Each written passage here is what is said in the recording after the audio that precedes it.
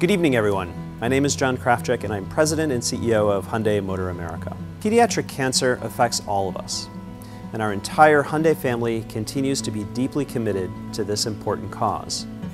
Hyundai and its dealers, through Hope on Wheels, have spent the last 15 years raising funds and driving awareness in an effort to one day find a cure for a disease that impacts far too many children and families. Now, when I visit hospitals and meet these children, as well as the doctors and staff that work tirelessly each and every day, I'm reminded why we are doing this good work. These brave children and families have been given no choice in their diagnosis, and they need our help.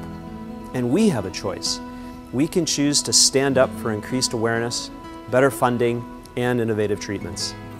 Hyundai has been committed to doing exactly this since 1998, and we will not stop until we find a cure. 15 years is a long time, and we have accomplished a great deal. In fact, this year, Hyundai Hope on Wheels will surpass $72 million in contributions to pediatric cancer since the program's inception. And while today is an important milestone, there is still so much to be done. I want you all to know Hyundai and its dealers understand the long road ahead, and we will continue in our commitment to raising awareness and funds to defeat this disease. Together, we offer our resources and our voices so that children impacted by cancer can be heard. We thank you from the bottom of our hearts for your support.